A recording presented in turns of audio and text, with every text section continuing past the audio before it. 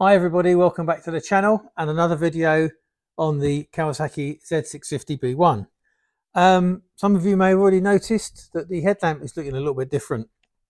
Well, what I've done is change the old original Kawasaki headlamp unit for a brand new LED system. The reason I've done this is that although I upgraded the bulb last year from firstly the original Kawasaki spec incandescent 2-candle power bulb to a halogen, the halogen I thought was drawing too much power, and the reason I thought that was that when you use the indicators there was a little bit of dimness there on the indicators.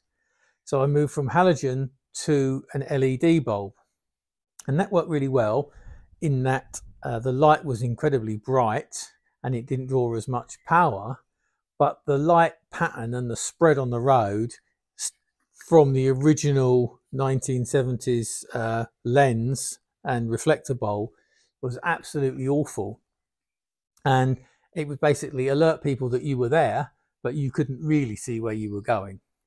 I had a look on some of the Kawasaki Z650 Facebook forums, and a number of people have already updated their headlamp to the new LED system. So I thought I would follow suit, and that's what I've done. So let's go back in time and see some of the issues that I faced in putting this headlamp on and what the end results were. If you remember the video from last year where I upgraded the bulbs on the RD, the Kawasaki and the Boxster from their standard halogen, and in the case of the Kawasaki, incandescent bulbs to LEDs, and this was the LED that I put in the Kawasaki, and this is what it looked like a year later. I just found it like that, rattling around inside the reflector bowl. So I decided that it's probably going to happen again, so why not upgrade to a full LED sealed beam unit, and that's what I'm going to hopefully fit. First things first, let's get the old reflector bowl out of the chrome bezel. Retaining springs are out.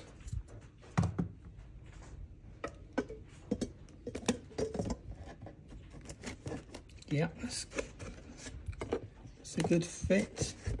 There is a kind of a locator there, so I'm going to trust that that is in the centre. Put the springs in and see what it looks like the other side. Okay, putting those clips in was relatively painless. I didn't trap my finger and I didn't lose one across the garage floor.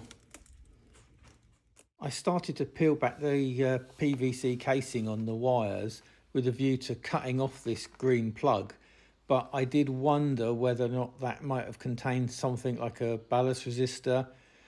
So in the end I decided not to do that, but to go down to the local scrapyard and pick up a halogen H4 bulb plug from a car and solder that into the Kawasaki loom and simply plug it into the LED light.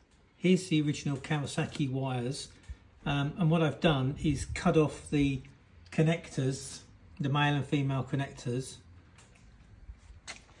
and then soldered them onto the scrapyard H4 bulb holder, and then protectively wrap those solders. It then goes back into the standard Kawasaki harness.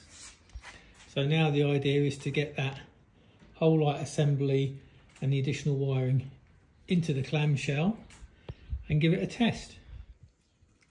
Okay, it's all fitted. Gives it quite a modern look, actually. You'd almost think this was a modern retro bike. Anyway, how does it look? So side lights,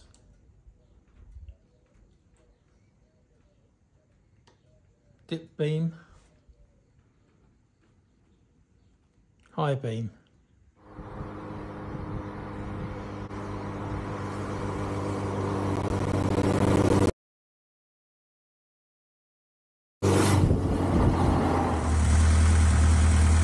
Just the daytime running light.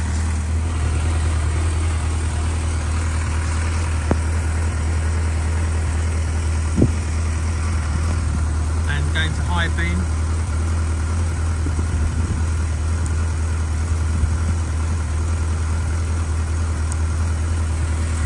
Thanks so much for watching. Please like, share and subscribe, and I'll see you possibly with the 650 RS in comparison to the old Master in the next one.